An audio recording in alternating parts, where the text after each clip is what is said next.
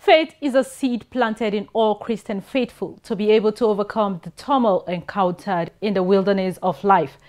This is as stated by the Lord Bishop of Awka Diocese, Anglican Communion, the Right Reverend Alexander Ibezim, in an interview with ACNN in Anambra State.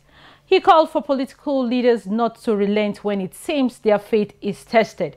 They should always stand on what is right and not compromise by selling their Christian birthright.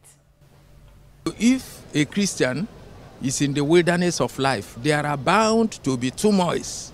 There are bound to be challenges. No matter what the challenge may be, God has not called us to throw away our faith. In fact, that faith is so important that it is the seed of the entire promise of God inside of us. So the faith is like a mustard seed and is planted in us, planted in you as a Christian. And then you, as you grow, as your physical body grows, you allow that seed to grow.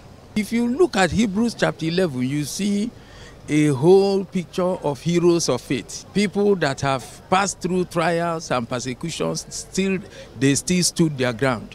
So my word to the politicians, they must not compromise. They must know that if God have allowed them to be where they are today, they must not sell their birthright.